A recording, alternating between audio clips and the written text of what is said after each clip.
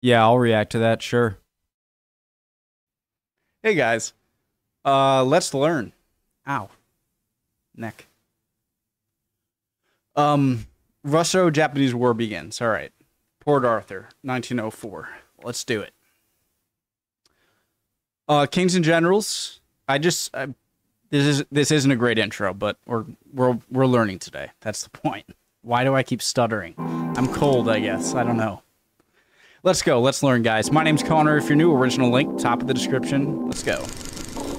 It was a date that would live in infamy, a surprise attack upon a major port by the Imperial Japanese Navy before a formal declaration of war was made. The admiral of the combined fleet would become a legend, commencing a war that would captivate naval historians worldwide ever since. Japan awoke a sleeping giant, challenging a nation many times her size and her strength. The balance of power in Asia would never be the same again. We are, of course, talking about... Geez, Japan loves waking up sleeping giants, huh? The surprise attack on Port Arthur. Welcome to the first episode of our new series on the Russo-Japanese War of 1904 to 1905. Did he say series? Oh, it's Patreon. During the mid-16th century, a shaky relationship emerged between the empires of Russia and Japan, as both powers sought to expand their power and influence over an overlapping region of East Asia. During the Second Opium War of 1856 to 1860, Russia acquired the cold water port of Vladivostok from the Qing dynasty. The treaty confirmed the cession of the entirety of what is now known as Russian Manchuria to the Russian Empire, with Russia achieving the strategic goal of sealing off Chinese access to the Sea of Japan and getting a warm water port, right? In 1861, they attempted to establish a year-round anchorage on the island of Tsushima. This encroachment on Japanese soil led to a clash between Russian sailors and some samurai and Japanese farmers. I don't usually like stopping and reading things because it ruins my flow, but I think I'm good. The Russian corvette Posadnik, captained by Nikolai Birilev, came to Tsushima. The Russians found two Saga domain ships, the Kenko Maru and Deniru Maru, and a British warship. One farmer was killed, one samurai committed suicide, and another samurai captured by the Russians, prompting the Japanese to ask Britain to help rid the island of the Russians. By the 1890s, Russia would go on to build the Trans-Siberian Railway, linking the empire's easternmost port of Vladivostok to the rest of Russia.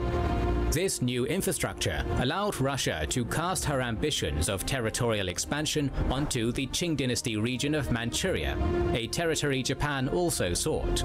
Look at this map of Asia. This is way more simple than the modern map. Man, the mid-1800s to late 1800s, it's probably like my favorite point in history to learn about, to be honest. I don't know what it is, just the thinking about like super professional armies on these still a lot of sailing ships. You know, you're not quite into the full propeller era. I don't know, it makes me think of, for some reason it gives me like an Indiana Jones feeling, even though that's in the mid 1900s and that doesn't make any sense, but that's the best way I can describe it. I don't know. During the First Sino-Japanese War of 1894 to 1895, Russia supported a coup in Korea, helping eliminate the Japanese-backed government in the country. Then, after winning the war against China, Japan was forced to give up her acquisition of the Liaodong Peninsula by the triple intervention of Germany, France, and Russia. Russia followed this by leasing the warm water Port Arthur in 1897 and occupying the Liaodong Peninsula for itself. Then Russia began building the Eastern Chinese Railway and anchored its Russian Pacific Fleet at Port Arthur. Japan felt cheated and viewed Russia's encroachments in Manchuria and in the Yellow Sea as a threat both to its imperial ambitions and national security. There were two Russo-Japanese wars. It really makes me want to learn more about the first one. So there were two Sino-Japanese wars and two Russo-Japanese wars. Man, China was not doing great in the late. Oh well, I mean, enormous land. So. In 1899, an insurrection erupted in China when the Society of Righteous and Harmonious Fists, known to the West as the Boxers, sought to throw off the growing Euro-colonial influence in the Middle Kingdom. During this war, the titular Boxers attacked the Chinese Eastern Railway, prompting Russia to invade Manchuria to protect its railroads and to relieve the siege of Harbin. This effectively turned Mukden into a Russian stronghold, greatly concerning the Japanese. Japan and all the other members of the Eight-Nation Alliance, which had assembled to put down the Boxers, called upon Russia to withdraw, and Russia gave assurances she would after the Boxer Rebellion had concluded. In April of 1902, Russia publicly agreed to a three-stage withdrawal of her Manchurian forces to occur by the end of 1903. However, Russian War Minister Kuropatkin only approved the first two stages, opposing the third, on the grounds that forces were still required to guard the railways. Thus, instead of pulling out, on May 15th of 1903, Tsar Nicholas II ordered the exclusion of foreign influence from Manchuria, and Viceroy Alexeyev deployed even more forces along the Manchuria-Korea border. Japan viewed all these actions as provocative and strategically threatening, but as pointed out by statesmen like Ito Hirobumi, Japan was too weak to evict the Russians from Manchuria at the time. Japan and Britain signed the Anglo-Japanese alliance. The thing about railways that just seems so... They seem so vulnerable to me is that with the Russians having the base of their power thousands of miles to the west, in, you know, around Moscow and Western Russia. I mean, any incursion that goes to at any point of the railway, I'm not saying that would be easy. I mean, it's very remote areas. But, I mean, you destroy any part of the railway and the whole railway is down. And so I really don't know, and it's not like you can just sail there that easily, how Russia could wage war on this scale so effectively, so far away. Of 1902 time. Japan and Britain signed the Anglo-Japanese alliance of 1902 as a means to thwart Russia's encroachment. Per the terms of this treaty, Britain was bound to go to war on Japan's side only if another country joined Russia in initiating a war against Japan. In both Russia and Japan, leaders were divided into hawks and doves, but it was Kaiser Wilhelm II of Germany who began rattling the swords of war. Classic Wilhelm sought to change the balance of power in Europe to Germany's benefit. Okay. And began a propaganda campaign using the Yellow Peril ideology. The Yellow Peril was a racialized fear that all of Asia would unite to enslave the West. Wilhelm perpetuated the idea that the Japanese would soon lead a pan-Asian military to invade Europe, and that only Russia could stop them. Wilhelm sent letters to his cousin, Tsar Nicholas II, proclaiming him the savior of the white race, and jeez, so they're like saying another Mongol invasion? That God himself chose the Tsar. Not by the Mongols, obviously, but you know what I mean, right? The Huns, the Mongols. Well, were the Huns even seen as like an Asiatic group of people? I don't know. Wilhelm sent letters. Obviously, they were in Asia, but... Or were they? Because the Urals is the cutoff. To his cousin, Tsar Nicholas II, Russia could stop them. Wilhelm sent letters to his cousin, Tsar Nicholas II, proclaiming him the savior of the white race, and that God himself chose the Tsar to defend Europe against the Asian threat. In reality, the Kaiser was egging his cousin to go to war with Japan because his goal was to challenge Britain's leading position as the world's mightiest colonial empire. Britain was allied with Japan, and Germany sought a Russo... This is why, okay, I kind of stand by my assertion that the main perpetrator to World War I becoming World War I was Germany, okay? And I don't mean that like it was like I don't mean to like put down Germany in that sense. If you were I'm not saying that was a bad thing. I'm not saying the start of World War I is a bad thing. I'm not saying that. I'm saying that Germany wanting to rival the UK is not a bad thing to do. That's what any country would want to do. But I think that, as was said, saber rattling, that would, I think, continue for the next decade leading up to World War I, was the main reason that World War I turned into World War I. I think if Germany wasn't as like kind of, you know, stancing up, ready to fight, then maybe it could have just stayed a Balkan war, you know? But disagree if you want. Germanic alliance against her. The focus was not on Britain alone. Despite the Franco-Russian alliance of 1894, France did not support Russian expansion into Asia. In 1897, French Premier Maurice Rouvier publicly stated that the alliance applied only in Europe and not in Asia, leading Germany to believe... Is that essentially saying, we care about Germany, we don't care about Japan? That she might break the alliance and steal France in Asia, leading Germany to believe that she might break the alliance and steal France's place as Russia's premier continental ally. Wilhelm kept up the pressure, writing to Nicholas II, "Japan is becoming a rather restless customer. It is evident in every unbiased mind that Korea must and will be Russian." This emboldened Nicholas II to believe that Germany would back them up should war occur. Russia's refusal to withdraw from Manchuria galvanized the Japanese. Several meetings between the... So is what he's saying there that Germany is saying Korea must and will be Russian? They care less about the fate of Korea and care more about just presenting themselves as being very on the Russian side and a good potential ally? IJA and IJN galvanized the Japanese. Several meetings between the IJA and IJN occurred in May of 1903, concluding that Russia's encroachment had to stop. On June 23rd, Emperor Meiji agreed that, if necessary, Japan would go to war with Russia.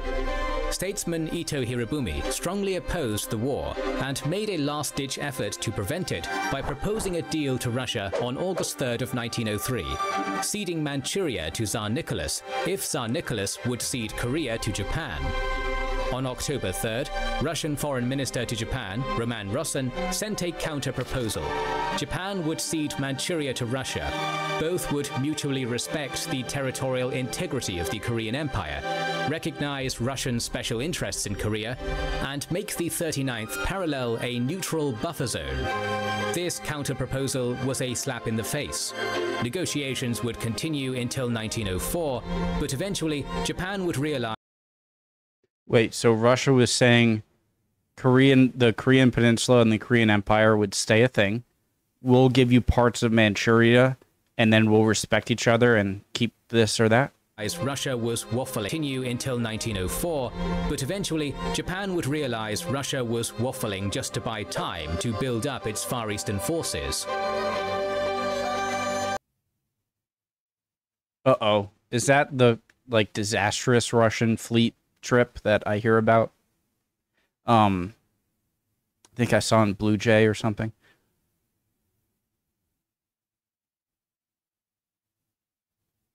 Seeing increased traffic in January of 1904. Okay, so they see this as just buying time. Okay. At the beginning of 1904, the Japanese military estimated that it outnumbered the Russians in the Far East by 156 infantry battalions against 100, and 106 artillery batteries against 30, though the Russians had 75 cavalry squadrons against Japan's 54.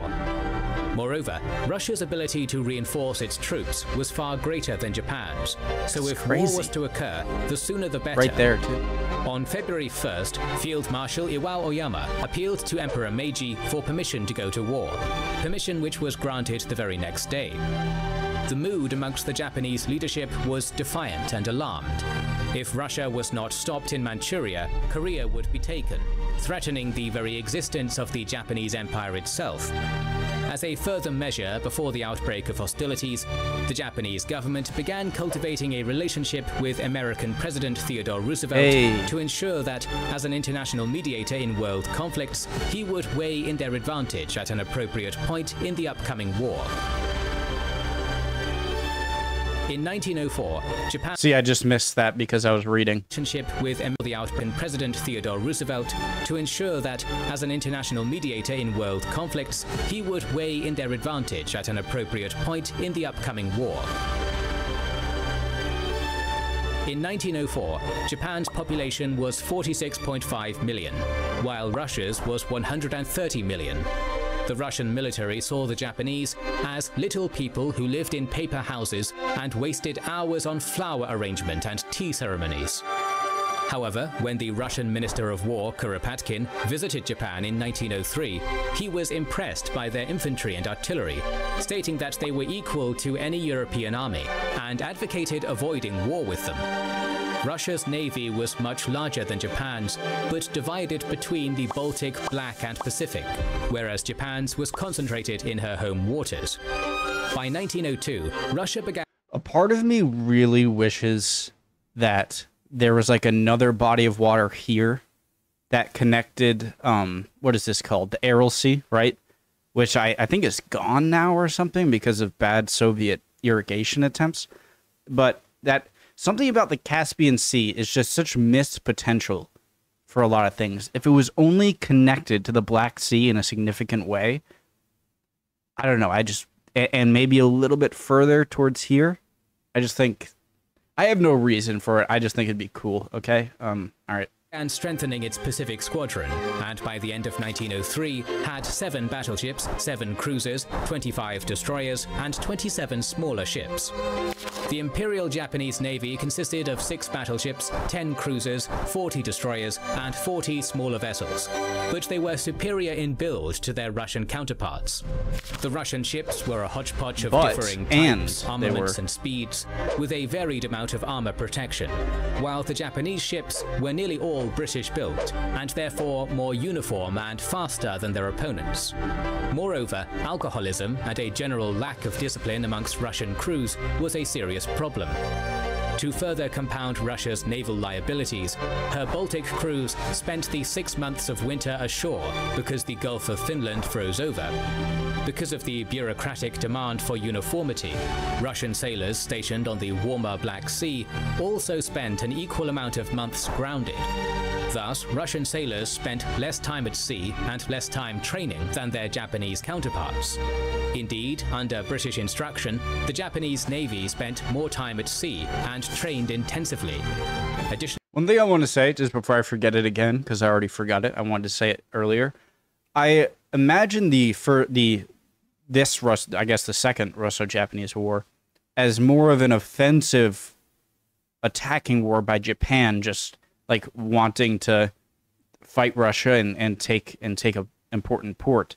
I didn't realize the amount of stress they were under by, and rightfully so, by Russian incursion into these areas and their seemingly disrespect towards Japan and stuff like that. So I didn't realize it was more complicated and kind of a defensive war for Japan, as much as it was offensive. Navy spent more time at sea and trained intensively. Additionally, Japanese sailors were literate, while most Russian sailors were not. The IJN Combined Fleet was led by Vice Admiral Heihachiro Togo. Admiral Oscar Ludwig Stark administered the 2 divided squadrons of the Russian Pacific Fleet. The main Russian squadron was in Port Arthur, and the other cruiser squadron was at Vladivostok, under the command of Admiral Nikolai Skridlov. On January 16th of 1904, Emperor Meiji tried a last-ditch effort for peace, sending a note verbale to Russia requesting the resumption of negotiations, but it was completely ignored. Japan officially decided on war on February 4th and severed diplomatic relations on February 6, 1904. The Japanese were aware that the Baltic Fleet led... That Kings and Generals music means it's about to go down. That awesome duh, I can't mimic it, but... February 6, 1904. The Japanese were aware that the Baltic Fleet, led by Admiral Zinovy Petrovich Rozhdestvensky, was sailing east to reinforce the Pacific. It had to go south. Thus, they needed to destroy the divided Russian Pacific Fleet before this could occur. The IJN chose the East Asia Squadron at Port Arthur as their first target of war, for once it was disabled, the Imperial Japanese Army would have safe passage onto mainland Asia. Japan held another advantage over the Russians, an intricate spy network run by Baron Akashi Motojiro. He was sent as a roaming military attaché all over Europe.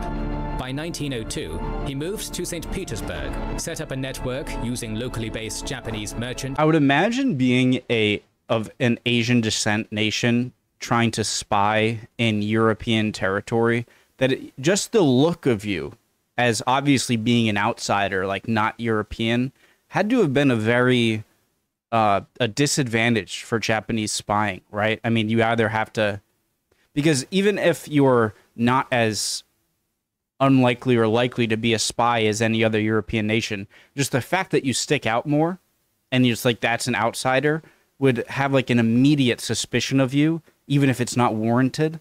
And so I feel like spying for Japan and in Europe had to have been more difficult for workers compared to other nations that had a European appearance, you know? To St. Petersburg, set up a network using locally based Japanese merchants, workers, and others sympathetic to Japan. He gathered valuable information on troop movements and naval development, and began to support Russian extremists such as Litvinov, Orlovsky, and Lenin to undermine Tsarist rule. It is alleged he recruited the famous spy Sidney Riley, who went to Manchuria and Port Arthur, secretly gathering intelligence, and, if it is to be believed, alongside his acquaintance Hu Liangsheng, stole the Port Arthur harbour defence plans and sold it to the IJN. Allegedly, Vice Admiral Togo was given some false information from Riley and other spies around Port Arthur about the garrison there being on full alert. This led him not to want to risk his capital ships against a well-prepared enemy. Thus, he elected to send a destroyer force to surprise attack Port Arthur. Togo, aboard his flagship Mikasa, set out on February the 6th, leading the 1st and 2nd Divisions out of Sasebo Harbour. The fleet proceeded southeast of Round Island by 6 p.m, where Togo dispatched his destroyer force into 2 attack squadrons, one to attack Port Arthur and the other Dalny. In anticipation of an attack, Admiral Stark had ordered 2 destroyers to patrol outside the harbour and provide early warning of Japanese ships approaching from the open water. Additionally, 2 cruisers were ordered to sweep the harbour entrance with searchlights, and all ships were to put out anti-torpedo nets and be prepared for action. However, several ships did not carry out these orders or take the situation seriously. Many main battery guns were unloaded, many nets uncast, entire crews lay asleep in hammocks, and the 2 patrolling destroyers were told not to fire if they saw anything, but instead to report it to the CIC. I hope the ones that were more lazy and didn't put out the nets were at least the ones more interior and not the This was outlying because ones. the Tsar had instructed his Far Eastern forces, for political reasons, that if war should occur, Japan must be seen to have started it.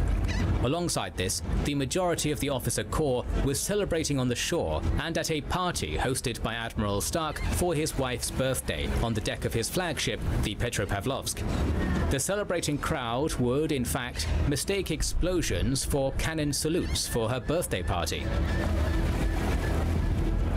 Using stern light, the Japanese 1st Squadron went towards Liaotichan, allegedly using stolen plans from Sidney Riley to navigate through the Russian minefield protecting the harbour. At 10:50 p.m, the 1st Flotilla came across the 2 Russian destroyers on patrol, prompting the 1st Squadron to douse their lights and slip right past. During this process, the Japanese destroyer Oboro collided with the Ikazuchi, disabling her and blocking the path of the Inazuma. This led the flotillas to act independently, with the Inazuma becoming lost and the Oboro limping slowly. 20 minutes after midnight, the 1st flotilla arrived, seeing Russian searchlights. The Shirakumo fired the first 2 torpedoes. I feel like that's a reasonably small mistake for what could have been many more bigger mistakes, such as like colliding into the minefield or something. So, you know. Russian searchlights. The Shirakumo fired the first 2 torpedoes, followed by 2 from the Asashio. An explosion from the Pallada sounded the alarm to the Russians, who began firing madly. The Kasumi then fired 2 torpedoes, followed by the Akatsuki likewise. The Ikazuchi, acting alone, came to the scene and fired a single torpedo as they all fled south. The 3rd Japanese flotilla, while en route, saw lights approaching them and stopped their engines, but it turned out to be the Inazuma requesting to join them. They continued, finding the Russian ships firing in disarray. The Usugumo fired first, followed by the Shinonome and the Inazuma, before they all departed south. The Sazanami had been separated from the others since 11 p.m., but managed to slip past the 2 Russian destroyers and at 1:25 a.m. fired a single torpedo before fleeing south. The last ship, the damaged Oboro, attempted to repair herself before creeping towards the enemy by 1:45 a.m., when she fired a torpedo and also departed south. On the Russian side, the Cesarevich's steering gear was hit. The Pallada took a torpedo hit amidship, catching fire and keeling over, while the Retvizan took a hit below her bow waterline. The Russians were completely unprepared and could not effectively fire back, with only the Norvik giving chase to the enemy. Out of 16 torpedoes fired, only 3 had hit targets. Following the attack at 8 a.m., Togo dispatched Vice Admiral Dewa Shigito with 4 cruisers to investigate Port Arthur and, if possible, lure them out south of Encounter Rock. At 9 a.m., Dewa observed 9 Russian ships getting ready to put out to sea, with 3 listing or run aground. The smaller vessels outside the harbour looked to be in disarray, and as Dewa approached 7,500 yards, none were firing upon him. He wireless messaged Togo that the Russians seemed paralyzed and the time was ripe to attack. Togo wanted to lure the Russians away from Port Arthur's shore batteries, but the report Togo 500 yards, none were firing upon him. He wireless messaged Togo. Okay, wireless message. I find instant communication fascinating. All right, super game-changing in warfare, but there can be instant communication or semi-instant communication. Something can't be semi-instant, but very fast, you know, on like a telegraph line. But what is the difference in technology that allowed humans to go from like telegraph cable, like Morse code stuff, to wireless radio type communication, I wonder? Togo that the Russians seemed paralyzed and the time was ripe to attack. Togo wanted to lure the Russians away from Port Arthur's shore batteries, but the report prompted him to instead order an immediate attack into the heart of the harbor. Decisive. The combined Japanese fleet approached the harbor, and at 11:55 a.m., within a range of 8,500 meters of the enemy, the Mikasa fired the first salvo using her forward 12-inch gun. The Russian ships and shore batteries immediately responded. After the Mikasa, the firing order was Asahi, Fuji, Yashima, Shikishima, and Hatsusei. The 2nd and 3rd divisions followed behind, starting a major barroom brawl, and the shooting was poor on both sides. The Askold, Diana, Petropavlovsk, Poltava, and Norvik were severely damaged. After the first 5 minutes of dueling, the Mikasa was hit by a 10-inch shell, hitting her starboard side, which ricocheted and exploded under her mainmast. Her chief engineer, staff officer, paymaster, midshipman, and 3 crew members were wounded, and part of her aft bridge was carried away.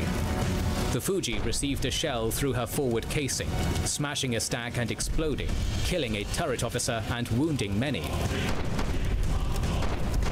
By 12:20, Admiral Togo realized that Dewa was incorrect in his assessment. The enemy was not paralyzed, thus he motioned the fleet to withdraw.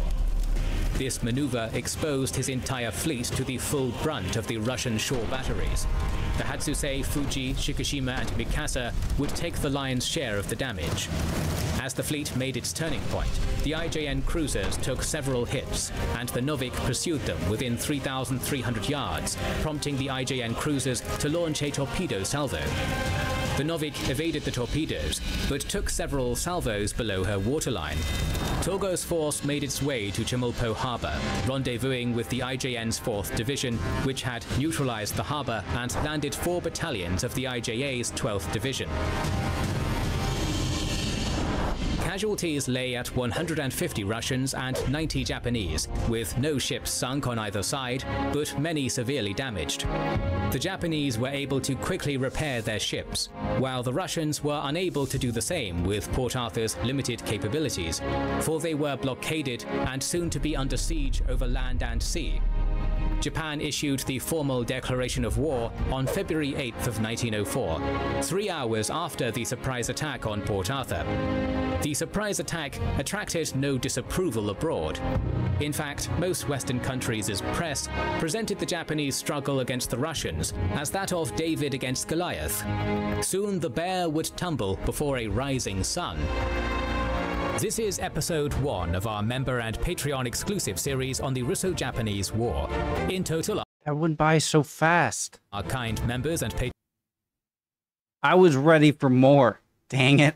patrons got 9 episodes on This is a good topic, video. including the famous battles of the Yalu River, Mukden, Luoyang, Tsushima, and much more. War. In total, our kind members and patrons got 9 episodes on this topic, including the famous battles of the Yalu River, Mukden, Luoyang, Tsushima, and much more.